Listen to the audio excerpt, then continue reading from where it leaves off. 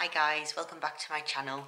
My last video about the pizza collar bomber has done quite well. I think that's because when I released it, and then 3 weeks later they released this the Netflix released this massive documentary about it, and I honestly didn't have any idea they were going to. Honestly, when I was making it, there wasn't really much on the internet about it, and that's why I did it. And if you look at the date I posted it and the date that the trailer for the thing, it's called Evil Genius on Netflix. The date for when that came out, mine came out about 3 weeks before, I think. So that's picked up a few views. I think just from people searching for it after watching a Netflix documentary. So I hope it was an interesting case and was a bit different until Netflix released a documentary. But I don't even have a Netflix account, and I don't like Netflix, so I don't think it has a very good range of films to watch. It's very, I think it's got like 5 films that you want to watch, and then after that it's like, but yeah, that's just my opinion of Netflix.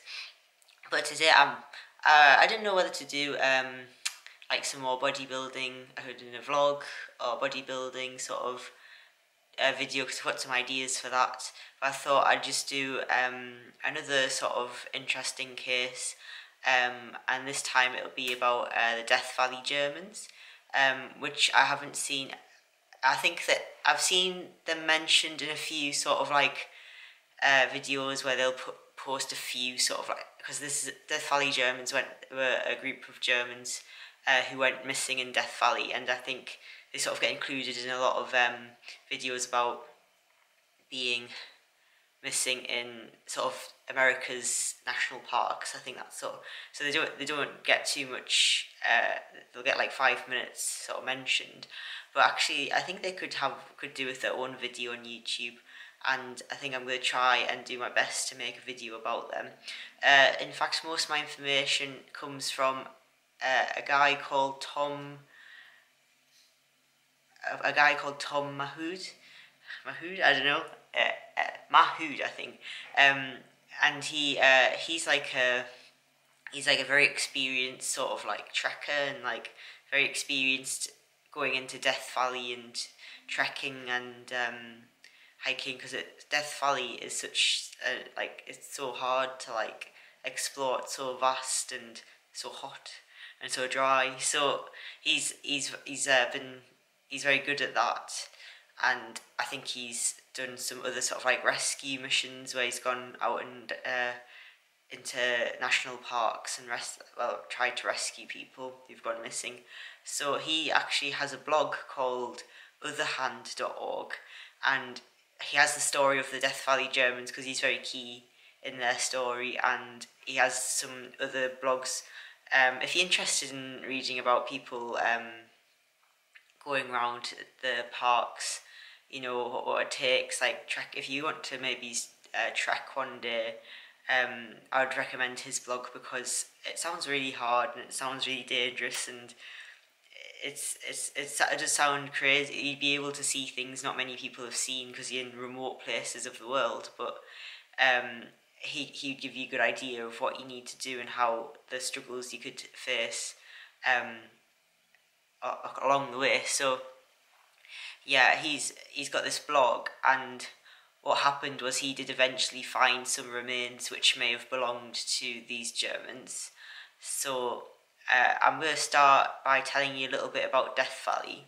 So Death Valley is a national park in Nevada. So its nearest city would be Las Vegas. I think it's about a 4-hour drive from Las Vegas. You can get to Death Valley. It's one of the hottest places in the world. It's definitely the hottest place in America.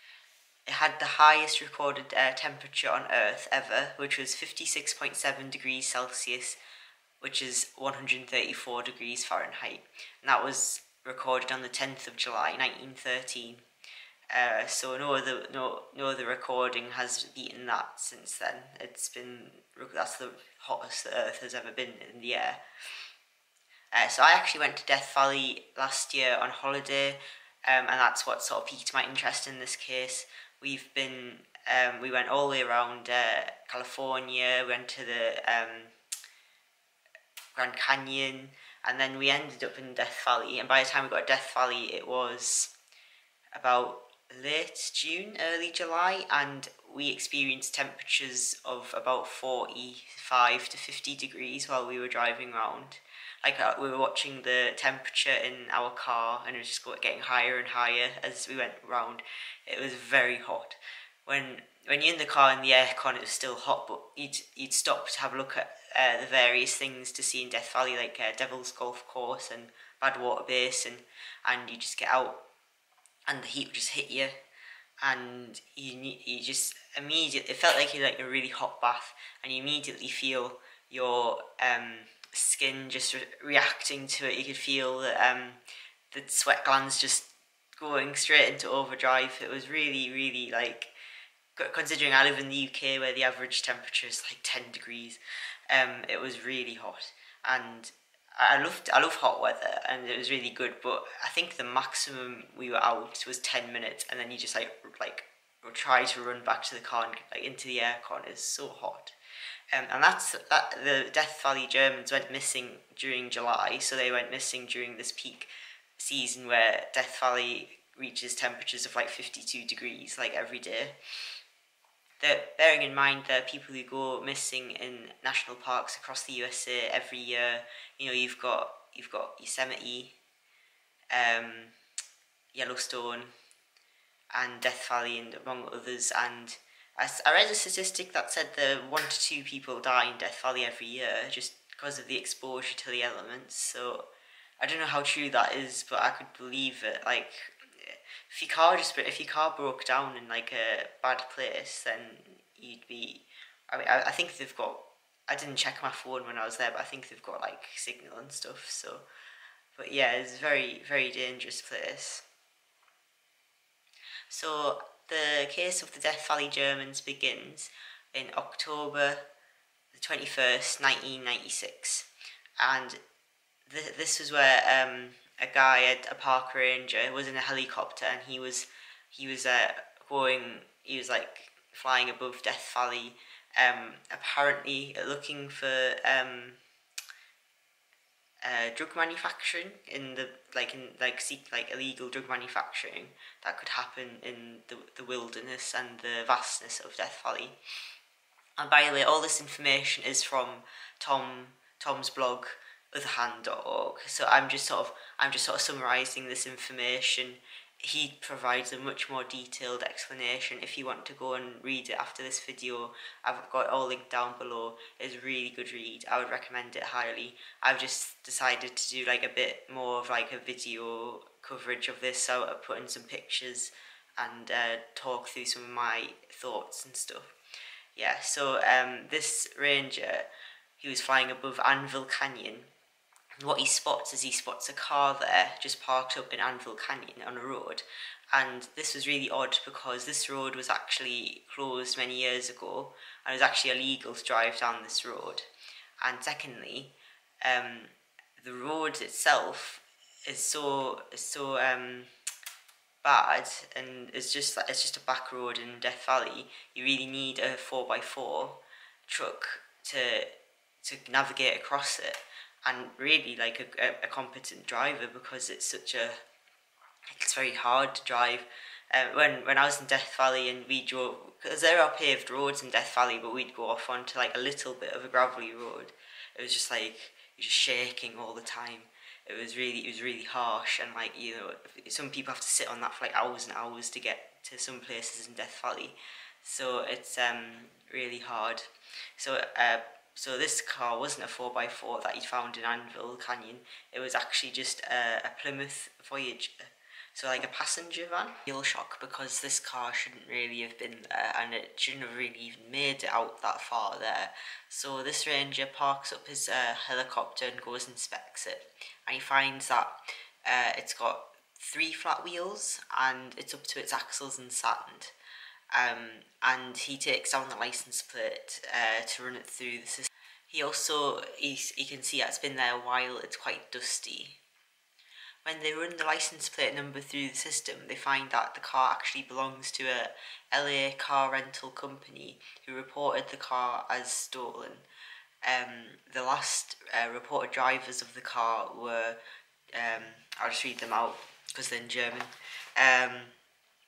The last people who rented the car were a German family.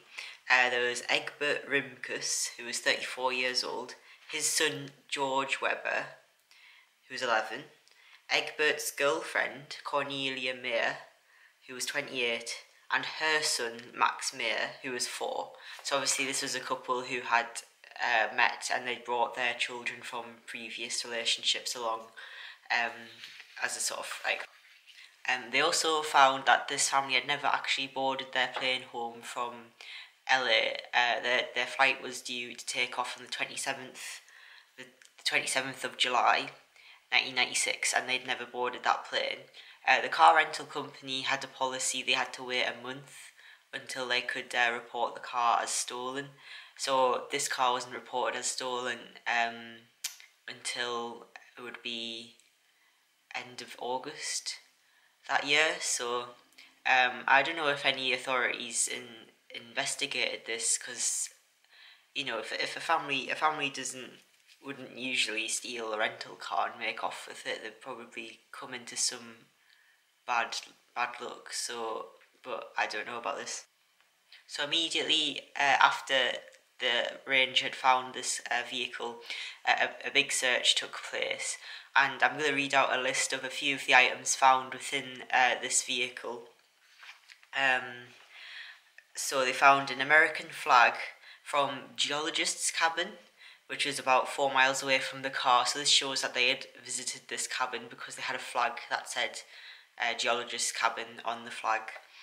And this cabin was a good shelter, had food and water. They had 2 unopened bottles of Bud Ice and 1 empty bottle. They had 1 empty and 1 3/4 full bottle of bourbon.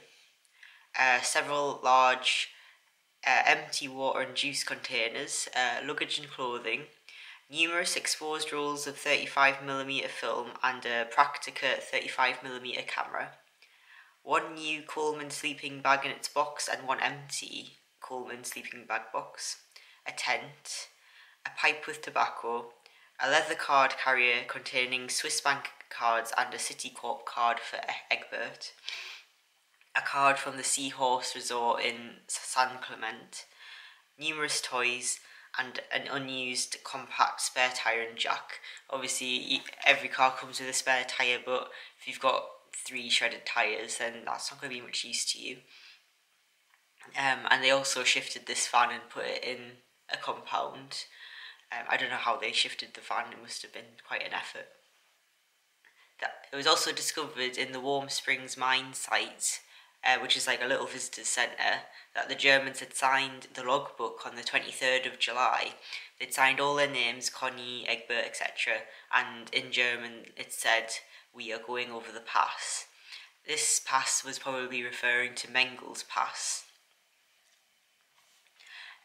However, this pass is only accessible by a 4x4 truck off-roader, so they mustn't have thought that, or known that they couldn't have traversed it in their car.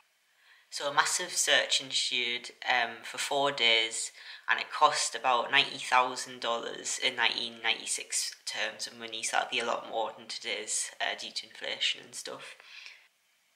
And the first day was rather promising. They found an empty bottle of beer and sort of a seat print, so it looked like someone had been sitting down under a bush a few miles away from the car, and it looked about the size of Egbert, and it looked like he'd sat down to have a break, to drink a bit, and that he was seeking shelter from the afternoon sun, because where the bush was situated, it would provide shade when the sun was in like an afternoon sort of position.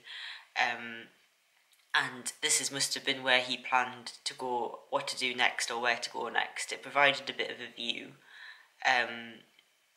of like which direction they could have walked in. And then over the course of the rest of the search, they didn't discover anything. There was nothing came up. They had loads of people searching. They had helicopters and teams, and it cost a lot of money, and they didn't find anything. Over the years after this, the family of this missing family in Germany would have hired maybe some private teams or something to have a look and try find any evidence of them in the valley. And this made quite a few theories that they like ran off and made a new life, because I think Egbert was having trouble with his over custody issues over his son with his ex-wife. But at the same time, Cornelia had quite a good business in Germany, so it didn't seem to make sense that she'd run off. There was like alien abductions, because it's in like an area like Area 51, and also that they might have been murdered out there, I mean, most likely they did just die in the desert. But if you've got no bones or no remains, you can't say for sure, can you? Like there's lots of scenarios that can go through your mind. Now, Tom, who is the who I've mentioned before, he's the writer of otherhand.org, and he eventually found them. He got interested in the case in 2008, so 12 years after the Germans went missing. He says that he was on a website forum about Death Valley, and they popped up, and he was reading about them, and he had contacts that were in the original search, so he found a woman who's in the original search and asked her loads of questions. He even went into university professors who had written like reports about it, and he just got all the information he could, and he just was really interested and really wanted to see if he could help and find them. So he decided to do his own solo search in October. Now in Death Valley, they do. I mean, you can hike in Death Valley and trek and stuff. You can do that, but they do recommend that you don't do it during the peak of summer. They say about October to April is when you can go, and then when summer hits, you'd die, like, it'd just be impossible. So he did his own solo search in October of 2008, and he just went he found the site where the van was, because he had all the original coordinates, and he went and thought he found the beer bottle bush. It looked similar in the sort of, they had coordinates for it, but they weren't exact, so he went and found this bush, and he just had a little think. He did look, there was some burro tracks, and burro is like a type of donkey or mule, and he followed these tracks thinking that if he was a lost person like the Germans were, they looked a bit like human footprints, and the people might have followed them, and then he followed this lead, but he didn't think that they'd gone this route. It didn't really reveal anything, and I don't think it would have made sense for anyone to have followed these tracks. So what Egbert did, which was really good, was he thought logically about what the Germans might have done. He backtracked and saw what they had, where they'd been in the days before their car had broken down. It was reported that Furnace Creek sold 2 books in German on the 22nd of July 1996, and they didn't sell any the next day, so this put them at Furnace Creek on the 22nd of July. However, they hadn't stayed in the Furnace Creek hotel or a hotel near. There's no records of them staying anywhere. This might have been because they were running low on money, because Egbert had tried to ask his ex-wife for money to be wired, and she never actually did wire the money. And he'd also wired some other money through, so there was an indication that they were low on funds and probably couldn't afford a hotel. It was right at the end of the holiday, and maybe they just sort of like not budgeted very well, and so he thought that they might have gone camping in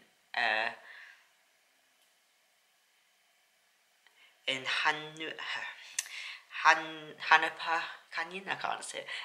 I'll put the thing down below.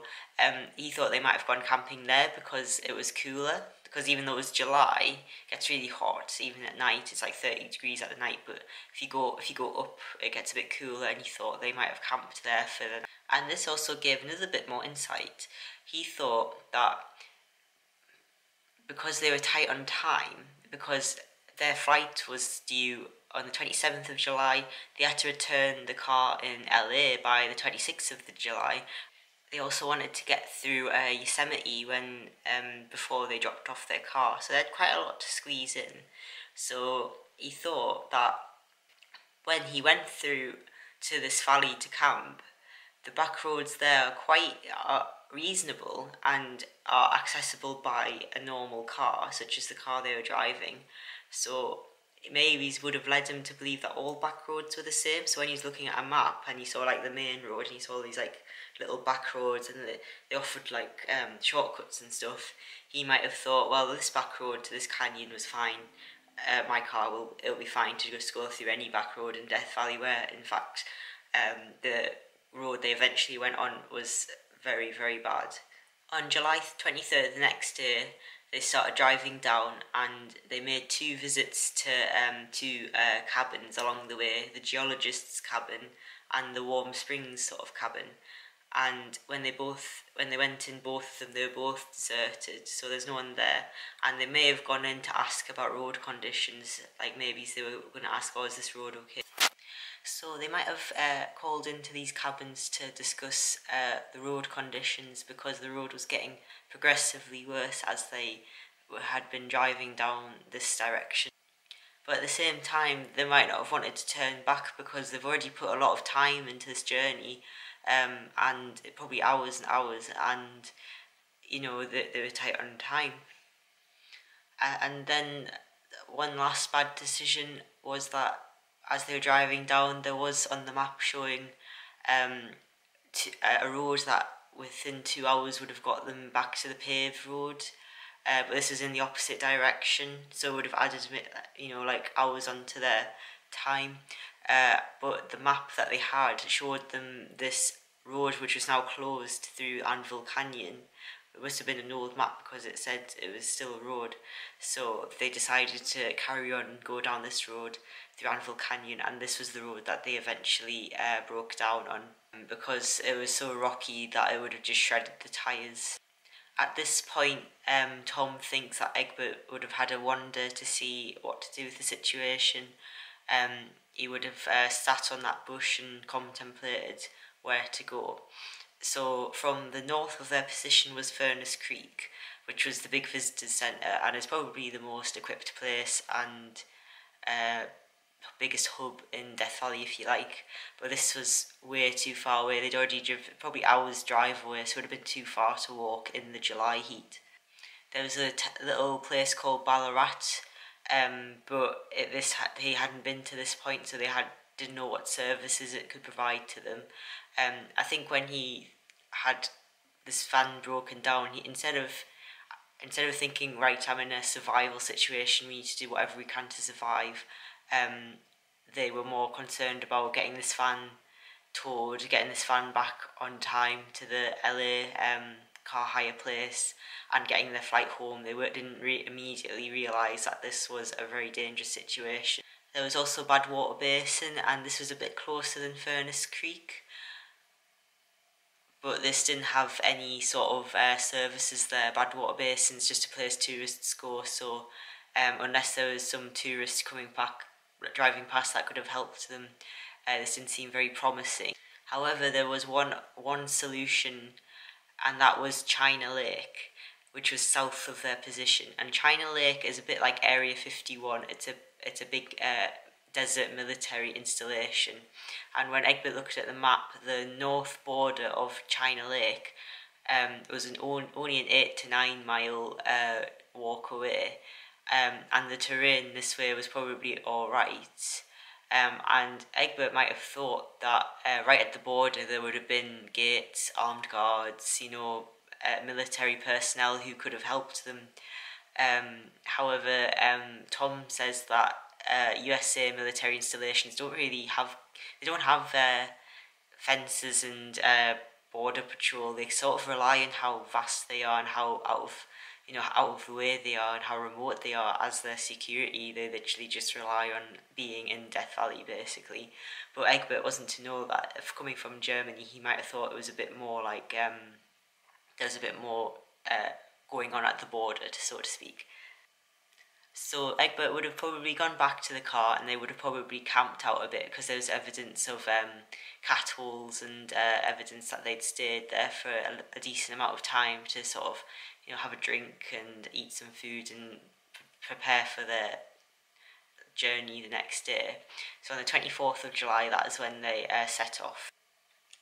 At one point along this journey, they would have known that there would have been a cabin only 4 miles away with food and shelter available to them and water.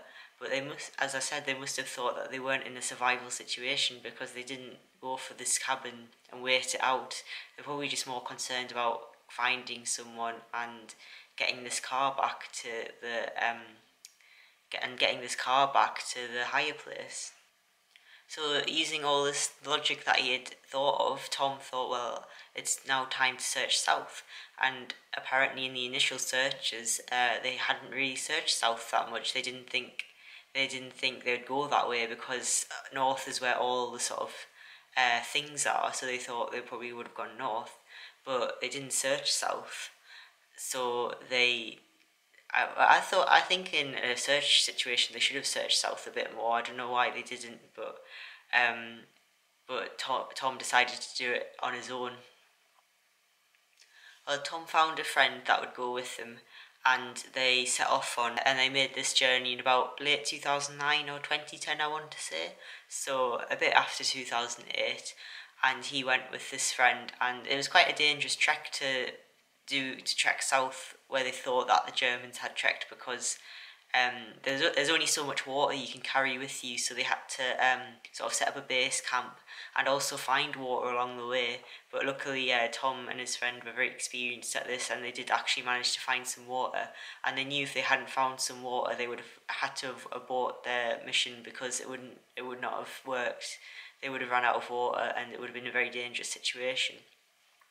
And on this search, this is where they found the most evidence of the Germans. Along the way, they found a wine bottle. Then they found some pages of writing with German writing on them. And then finally, Tom's friend discovered bones along this trek with a wallet nearby, and the wallet contained ID cards belonging to Cornelia, which led them to believe that bones were belonging to Cornelia. And to get to this point from the van, Cornelia would have had to have walked 8 to 9 miles in the hot, probably 45-degree July sun in normal shoes, and it would have been a really tough walk. It would have been hilly, it would have been really rough. It would have just been a real struggle to have gotten this far. So she'd actually made it quite a bit further than they would have anticipated.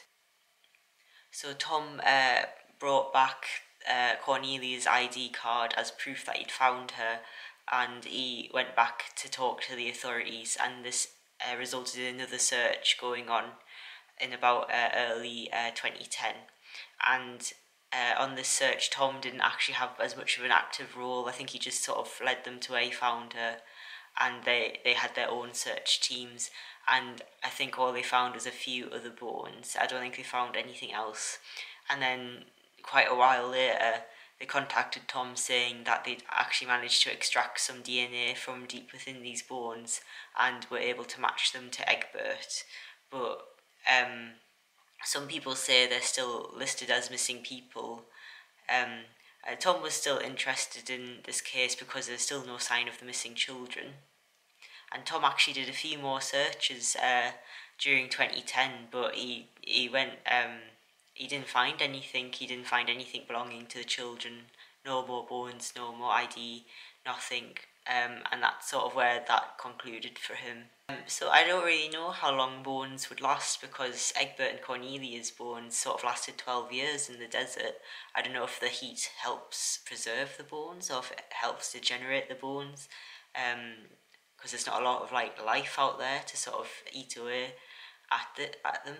I think the children's, especially the bones of a 4-year-old, would be so small. They could have been buried, because as far as I can tell on this search, Tom and his friend were sort of searching on the surface, which is all you can do really. And something has to be sort of peeking out. There's no way. There's not like a metal detector for human remains really.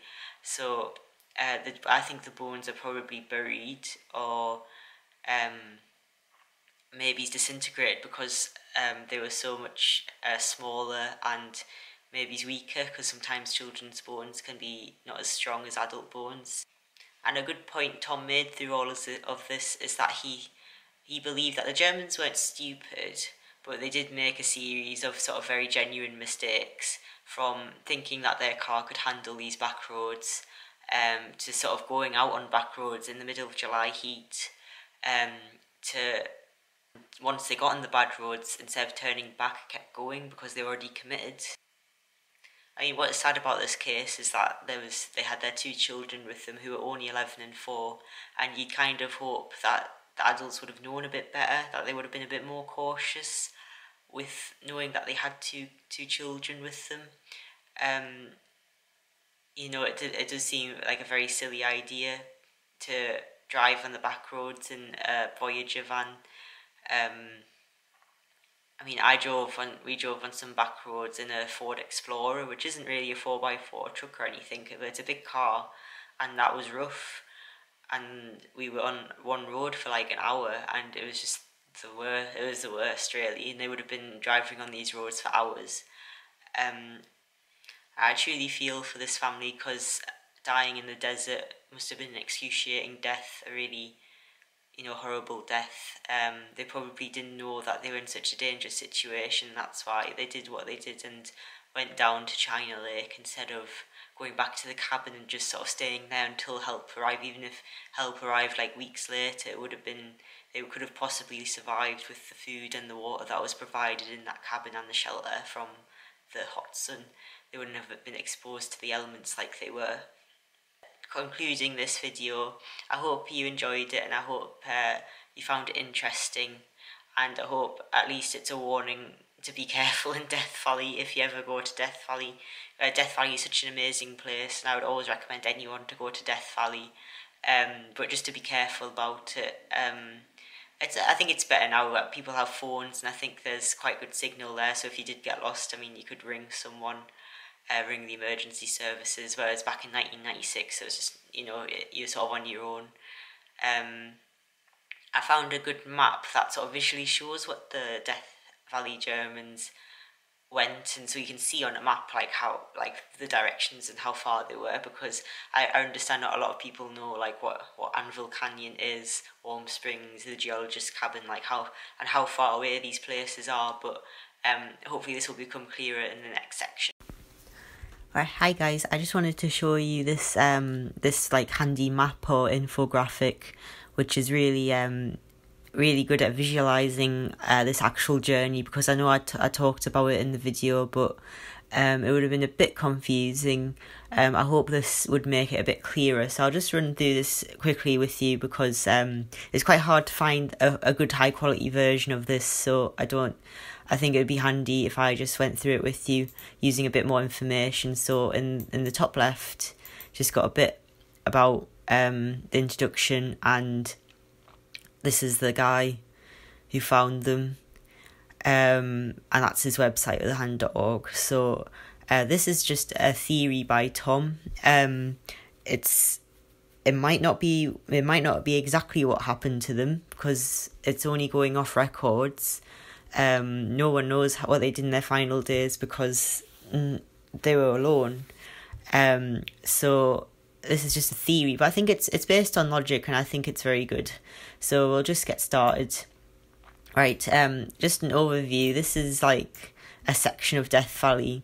So up above, not included in this map, is Furnace Creek, and that's where the hottest temperature was recorded, and it's like the biggest hub. It's got a visitor centre and toilets and stuff, and it's so they were they weren't definitely there, but that place sold 2 books in German.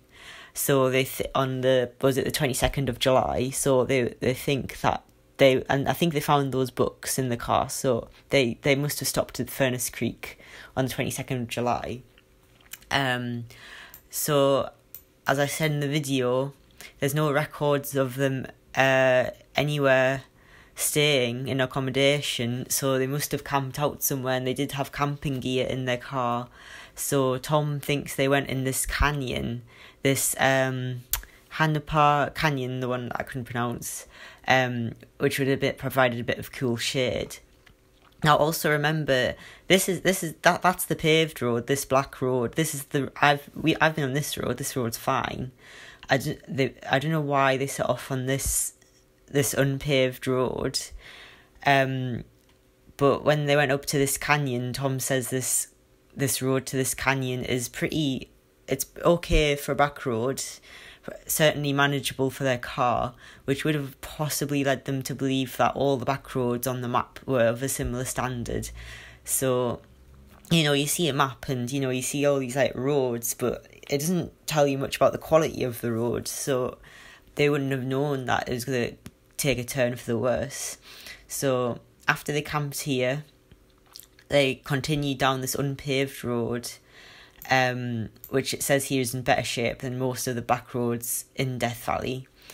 And it's just going on about going through Mengle Pass. Is that Mengle Pass? It might have been. And it says here, Egbert managed to drive it into areas where stronger vehicles have failed. So I don't know if that's a testament to the Plymouth Voyager. But I think people err on the side of caution. They wouldn't, you wouldn't encourage anyone to go down here in a normal sort of car, but maybe a normal car could manage it.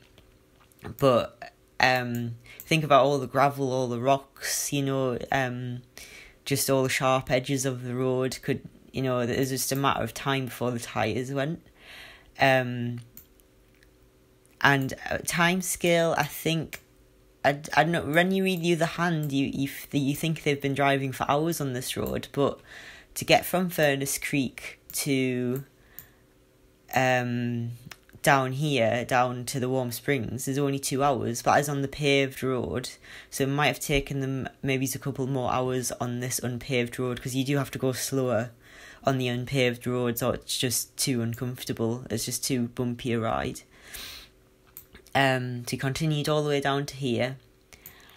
Now, I don't know if this is the bit where Tom says getting back to the main road would have taken 2 hours, but I don't think it is, because that wouldn't take 2 hours. So I don't know why they wouldn't. Oh, it would have been this road up here. Is that a road? I can't see it. It's just a road that ends there.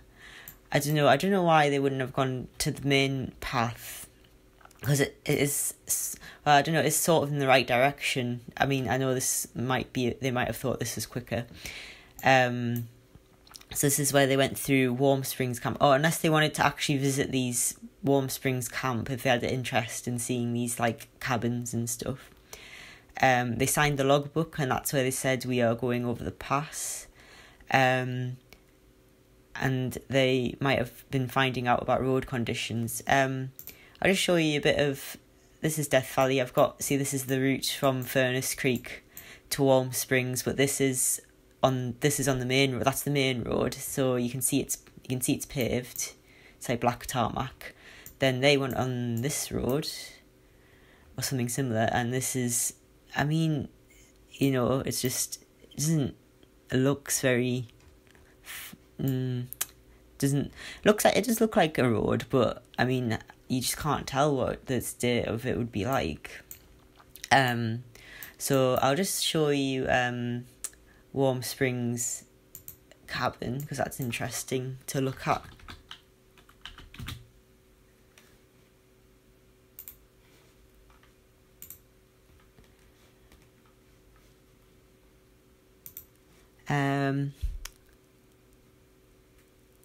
I can see some pictures of it. But remember, they went in 1996, so it might have looked a bit different than this, but it's just a little cabin out in Death Valley. Looks interesting. I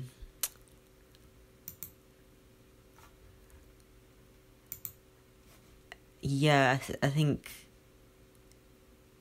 I think they would have just stopped here very briefly. I don't see this being a sort of attraction, really. Maybe it's the geologist's cabin. So they're getting further in the canyon now, and it's just going to get rougher and rougher. This is just going to get worse and worse. They might have been worrisome, but as the family entered Butte Valley, the road would have gotten better. So as they got this bit would have been obviously quite rough, but then as they got into this bit, this would have opened out a bit and sort of probably had been a bit of a smoother ride. Now this must be where geologist's cabin is, because they found a flag from the cabin in their van. And now this cabin is just 4 miles from the van. So the van was here. So that was 4 miles away from where they sort of broke down. So as I said, they obviously didn't think they were in a survival situation, because they ended up wanting to trek all the way down here. They didn't want to camp out there and wait and miss their flight, miss their hire car, get all the fees, lose all the money, didn't have much money. They wanted to go find immediate help. I'll just show you geologist's cabin.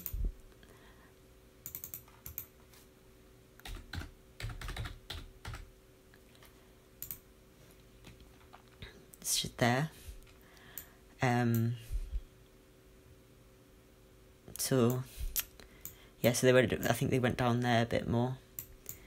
I think Needle Peak sort of where they were gone. So geologist's cabin looks a bit more like old American, sort of how you'd think. So it looks like they got water, shelter from the hot sun, canned food. So this would have been a good place to camp out until some help would have arrived. I mean, you would have been unsure when it would have arrived. I mean, I don't know how many visitors. This is very out the way. But maybe a park ranger would have seen their car. Yeah, so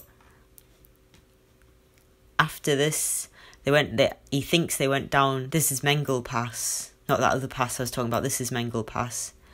And then this would have become clear that their van was just completely incapable of going any further forward. It would have, maybe it just might not have been a road, it might have just been big boulders and stuff there.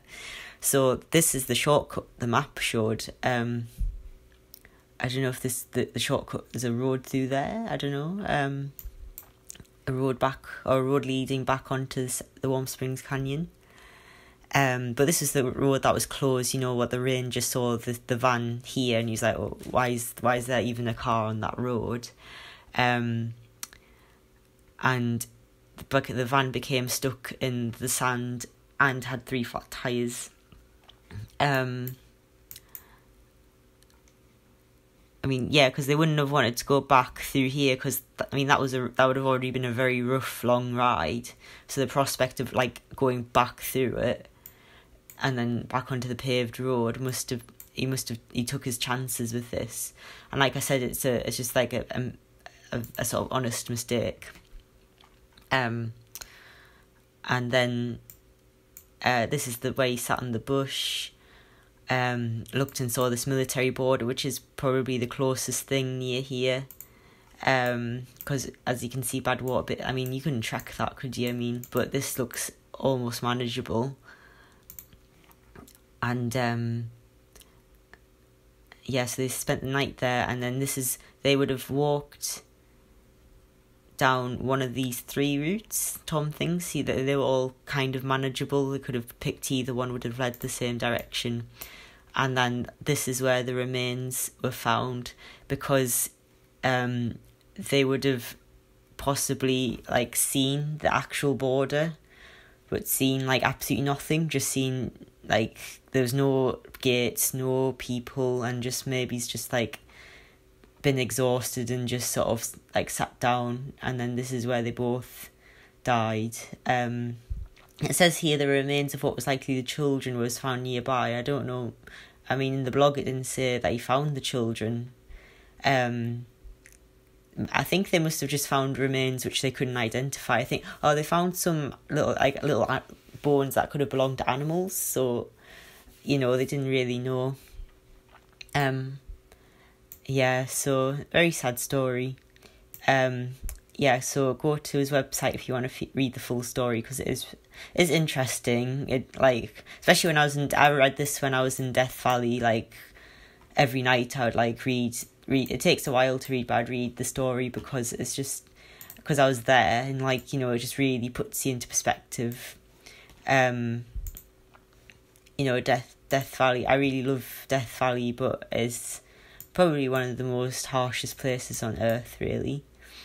It's a shame, you know, like, just look how vast it is. Like, this is all Death Valley Junction. It's like the border, you know. It's just, you know, like,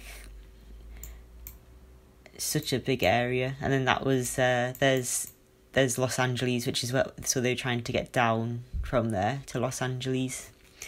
Yeah, so I hope that was helpful, and I hope that brought a bit more insight into where they went and the distances. Reading the blog makes you think that they spent hours and hours and hours on the road, but if you actually drove on the paved road, it would have been really quick. But I don't know how much longer it would have taken on this road. Obviously, I think Tom will have driven on these roads, so he'll know. So they must have obviously taken a lot of time. Yeah, so it raises a lot of questions, doesn't it? So yeah, well, thank you for watching for this video, and I'll see you next time.